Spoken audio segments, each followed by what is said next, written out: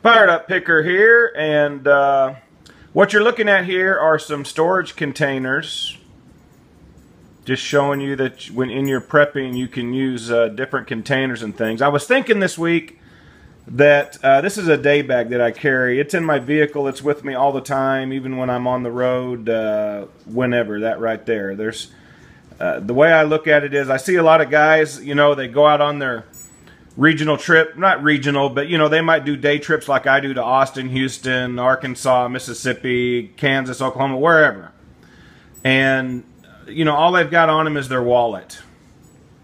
So let's say SHTF happens, they break down, the cars go out, can't get no more fuel. How are you going to get home? The most important thing is get home. My wife tells me every day, come home safe to me. And I tell her that's always the plan. So she knows I'm prepared. She knows now it might take me a while if something happens. If I'm 150, 200, 300, 400 miles away, it might take me a few days, a week or more to get home. But I'm going to get home because I have that bag with me and other things. So I was thinking this week, I knew I had some things in these containers that I didn't have in my day bag that I wanted to get there. So I just went through my day bag. I try and go through it once or twice a month at least, just to be familiar with it, to add things, take things away, do that kind of thing. I'm not going to go through that bag today. That's not what this video is about. But I was just showing you the storage, what I have here. And I have a place in my home that I'm going to add a quick video to this. And I'm actually going to show you that area. So anyway, this particular one, now these containers here, pork rinds is what was in there. I love them. The dogs love them. The kids love them. We get these from Sam's, and I just clean them out, and they make great containers for storage, okay?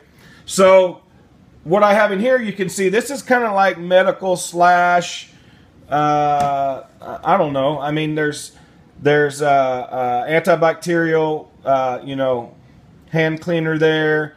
Tissues, Q-tips, cotton balls, there's ointments, there's chapsticks, there's Band-Aids, just a little bit of everything. There's gloves in there, gauze, you get the picture. This is kind of a medical slash whatever.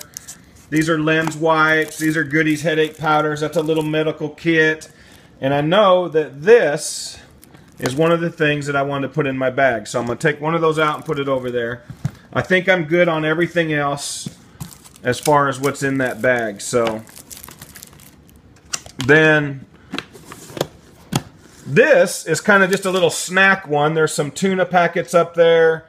There's some Vienna sausages, some other things that I probably would never eat, but you can use them for bait or whatever, whether for traps or snares or fishing, whatever. You know, it's always good also. You see these right here. They're little lifesaver like breath mint type things, crackers, there's some Altoids, there's packages of nuts. And where I keep this is in a place that if we had to hide out a little bit or if we had to take shelter, that's where these containers are kept. And I'm going to show you that area.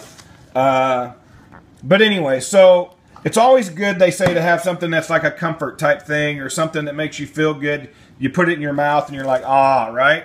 So that's why it's good to have. Now, I found that these right here probably aren't the best things to have in, the little peppermints. I've had those melt away before, but this is kind of kept in a cool type place, kind of. So those should be okay, I don't know. But the rest of the candies and the Altoids, those are always good, you know, to have. This right here is kind of a fire, and these are candles. These are candles. We got some little twine rope in there, cordage. I've got a few ponchos in there, plastic ponchos. There's a mask right there, a couple garbage bags. You can see there's some analgesic ice cold rub or whatever. That probably belongs in the other one, but there wasn't room. There's some box matches. And this right here is a good tip. You see these batteries? This is a thing, it fits down inside the, right there, that's a little flashlight that's in there. Always, when you're storing flashlights and radios and things like that, don't keep the batteries in the item. Because, number one, if they come on, they'll go dead, or if they go bad, they'll corrode and ruin the item. So always separate your batteries from your item. This right here, this is kind of just a miscellaneous one. There's some tin foil, some cordage, some little containers, some buckles, plastic buckles, and just a little, yeah, just kind of a silly one. But you get the point. You can use all these. I have a couple of them ready to go for being stored up. And a lot of times I'll go through here and I'll, you know, pick stuff out that I need. And let me take you over to this area. I'm going to kind of block it here a little bit. I don't want everybody knowing where it is. I'm just going to open it up. So when you see where I am here you see some stored water. I like getting these when I go get my cases of water. I'll try and buy 1 or 2 of these, and I just started. And hey, look, this is not a big area, and this is really just a very basic, get me through the first 3 days to a week type thing. See, I've got some blankets here. I've got some extra backpacks. I've got a Bible there, and in here you see more water. But these things here, I think they're like 5-gallon jugs of water, or however much they are, and they're really like $3 or $4. So I like getting those. Here you see some food. I've got some ramen noodles, some beans. There's some rice. There's some Spam back there. There's corn, beans, whatever else. There's some potatoes and hash browns. There's some drink mix right there, some cocoa. So, you know, it's always good to have a nice drink instead of just water all the time, right? Here you see a couple more of those containers. In this one, there's alcohol and hydrogen peroxide. There's one with some small bottles of water. You see my little homemade toilet there with an old lid. There's a 5-gallon bucket under there. There's some toilet paper. And here is some paper towels, some more toilet paper. These right here you see. Hi, Mia. That's Mia. She's our new puppy that we just adopted a week ago or so. So these are plastic ammo containers that come from Cabela's when you buy, you know, the bulk kind. Number one, here's a medical one that I put together, right? A little bit of everything. There's medicines in there. There's flashlights. There's more hydrogen peroxide. There's toothbrushes. A little bit of everything. And just a hint, if you want to save money and you're getting going, hit the dollar stores up and those type of things. You know, for $30 or $40, $50, you can get a lot of stuff to store. This one here, you know, some large construction style bags. There's some holsters. This is a book that I got from the Harbor Freight. It's a pocket reference. Anything you want to know about anything is in there. Some magazines, which, you know, that's probably, people would say, well, that's not a very good one, but whatever. This one actually has ammo. This is ammo case. Okay, so there's ammo. We got ammo in other areas too.